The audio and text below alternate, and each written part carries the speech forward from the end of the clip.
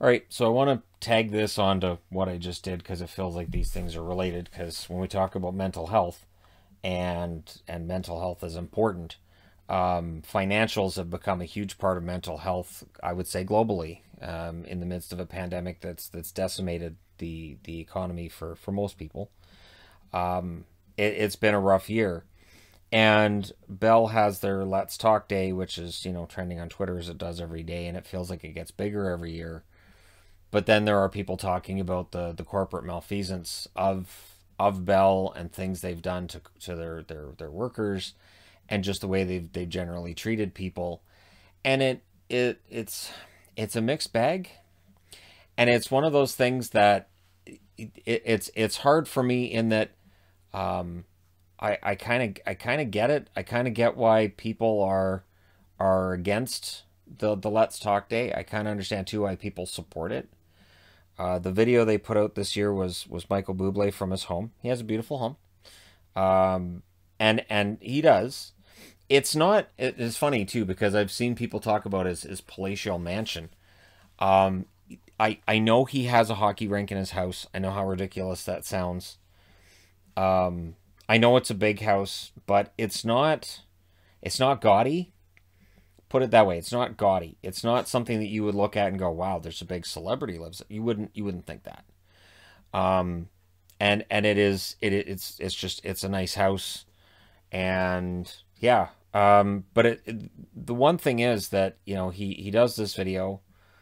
He's a good person. He does his best to um, keep track of what may or may not upset people.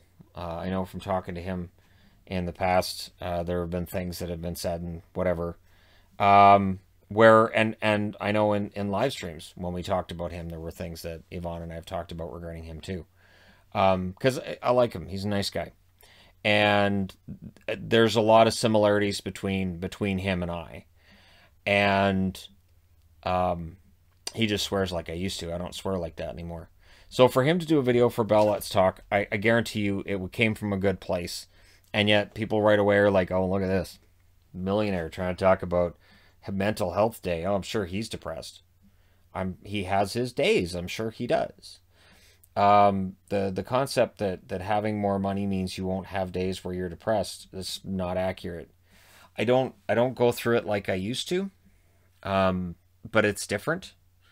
There's a lot of stressors that are still there, even when your income has gone up. When you're not worried about making your rent every month. It's just the stress changes. I went through 15 years of being broke all the time. I went through 15 years of every second Thursday, I would consider going to bed early because I knew Friday morning I got paid. And when I mean in the morning, I mean it would go into my bank account about 3 in the morning. So I would actually set my alarm for 3 in the morning and get up so I could go and have some food. Of course, the only place open at 3 in the morning was like 7-Eleven, so I'd go in and get a hot dog or taquitos, and just so I would have something before I went to work, because Thursday night, it might have just been KD again. And I might not have felt like KD again. And it was tough because we had 2 kids. There were times too where I would make food and I would look at how much food we had, and I'd say, okay, it's Thursday before payday. We've got this much food left. I'm going to make a meal, but there's not going to be anything for me. So what I do is I would make the meal. I would dish it out for my ex and for the kids, and then I would go and sit at the computer and I'd say I'm going to eat in a second, and then it would come out that oh, you didn't eat. No, there wasn't enough food for everybody. So I made sure you guys got your food. I'm not worried about it. And then I would get up 5 in the morning on payday, or 3 in the morning on Friday on payday, so I could have something to eat before I went to work. Because I knew if I went to work without having had anything to eat for 18 hours before I went to work, that I was going to be really tired and I might start making mistakes. And if you're working in an assembly line job and you start making mistakes, you might get hurt. So I don't have that stress now. I'm very grateful I don't have that stress now. And I understand that kind of uncertainty. People are having that now more than ever. So this is where I understand people looking at a little ad that's kind of cutesy and it's got, a famous Canadian in it, where you may be like, oh, why would they do that? Well, here's why. people will click on that video and they will watch it. And Let's Talk, apparently it's 5 cents for every view. And last I saw it was 3.1 million people had watched it. There was 3.1 million views at least, right? So that's that much money that video's raised. Whereas if they had used frontline workers, it may have generated the same amount. But for Bell, they might have looked at it and said, if we get Mike in it, he can drive those views, and in a way that a frontline worker may not, or they may not have even thought about using a frontline worker because they're a big corporation, and that may not have crossed their minds. For me, the problem is that, Bell Let's Talk, for me 6 years ago, it didn't help. 5 years ago, it didn't help. When I was dealing with tremendous depression. And what's interesting is I was dealing with tremendous depression when I found myself suddenly single, right, in my 40s, which is stressful because you're like, I'm over 40. This is all broken. Nobody's going to want any of this. Too many owners, too many miles, just throw me in a junk heap. And that's kind of how I felt.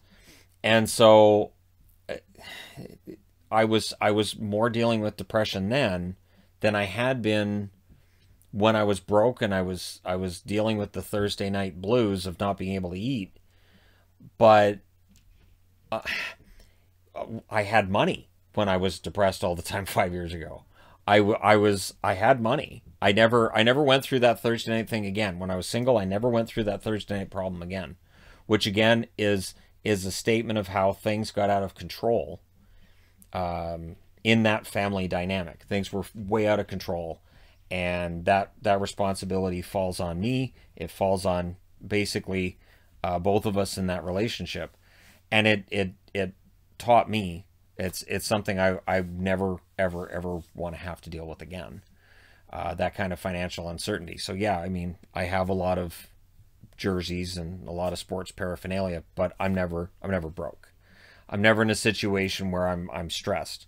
My rent is always paid early. All the bills are paid early. I pay ahead on the bills when we go into the winter because I know the bills are going to go up. So I actually try to pay ahead during the summer on power. If I can get ahead on our cable and internet, I do, because just in case something happens and let's say YouTube, there's a glitch, I can't get paid for a month, I want to make sure we're okay. I want to make sure that there's money and we're not freaking out. But it doesn't mean that there aren't days where I have a hard time getting out of bed, that there aren't days where I'm freaking out over various things, whether it's related to my job or not. And it's the other part of it too is that as a YouTuber, you kind of have to put on your smile, and you have to do your video, and you have to be the same person at all times. Because if you seem down, people are going to say things. And in some cases, they're very supportive, but in some, they're kind of like, damn, what's your problem? And then it comes back to the, well, you have look at your job. How in the world could you be upset?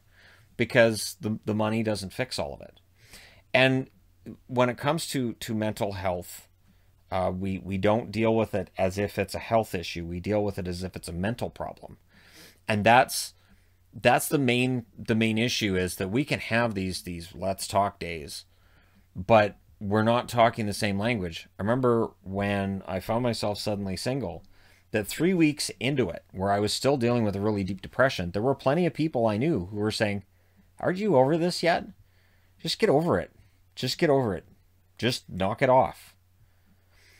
The thing is, if you have a broken leg, nobody says, well, take the cast off, get up, walk around, you're fine. But if something's broken here, they expect you to just magically be better. There was something broken here when I was a kid. There was something broken here when I was a teenager.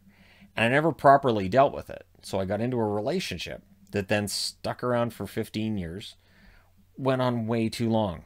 And in both of our cases, both she and I should have left years before we did.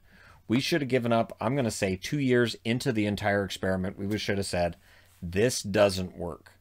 But it lasted another 13 years because we thought we could fix it. We thought, well, we can live with these things that drive us crazy about each other.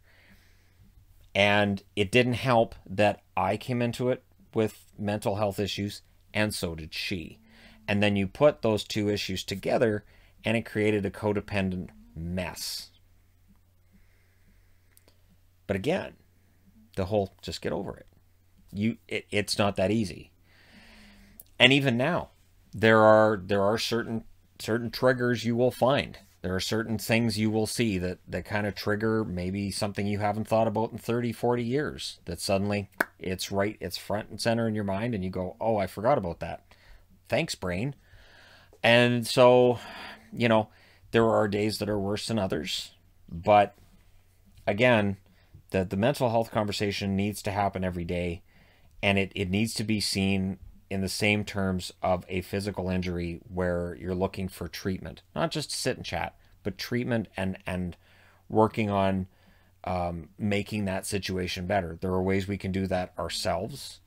There are ways that we can do that with the help of others. I know when I became self-employed, where a lot of people are like, wow, you get to work from home, that's the dream. When you have issues with yourself, being stuck at home by yourself a lot, or working with yourself a lot, can bring a lot of that to the surface, where you're like, wow, I never realized how much I aggravated myself. Interesting.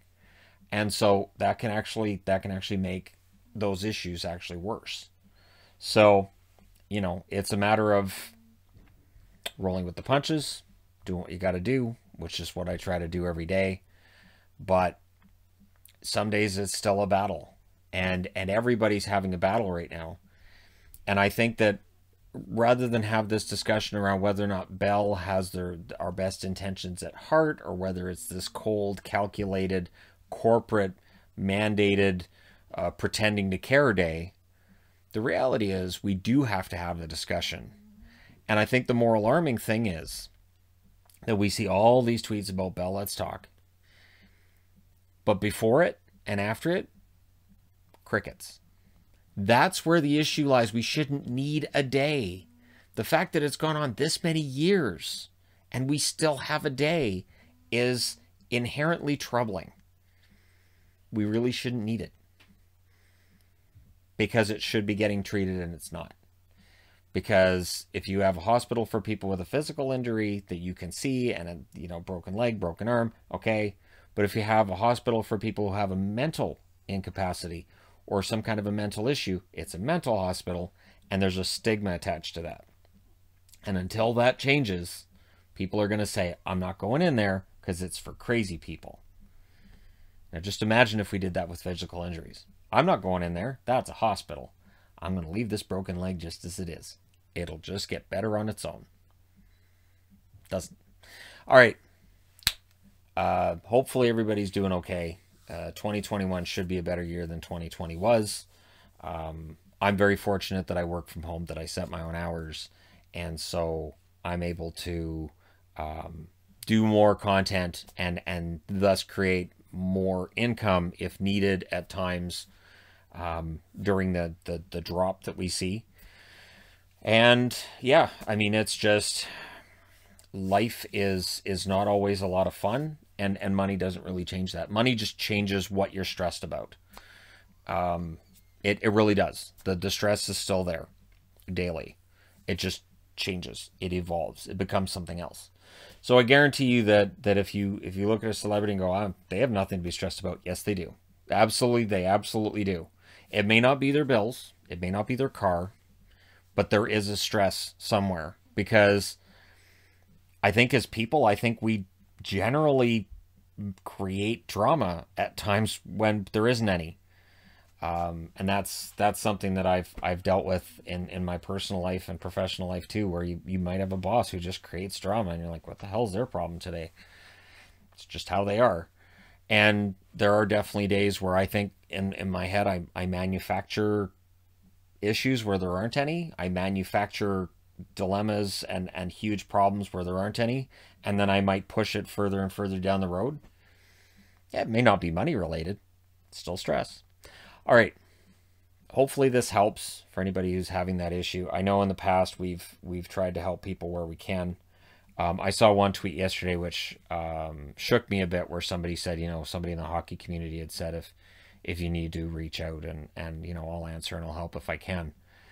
My advice would be that if somebody needs help, that I'm not trained in any of that. I'm not trained in mental health, My honest opinion would be go to a doctor, talk to a doctor. I know here you can go into an emergency room, tell them how you're feeling, tell them you've got serious concerns about your own safety because of mental health issues, and they will help. I went through that 5 years ago where they sat me down in the hospital for about an hour and they talked to me and they brought in a counselor and they had everything. And I felt better coming out of that than I had going into it. So it's there. And the best part is it's not just there one day and you don't have to post a hashtag about it. All right. Thank you guys so much for watching, for all your support. It means a lot. I will talk to you again soon.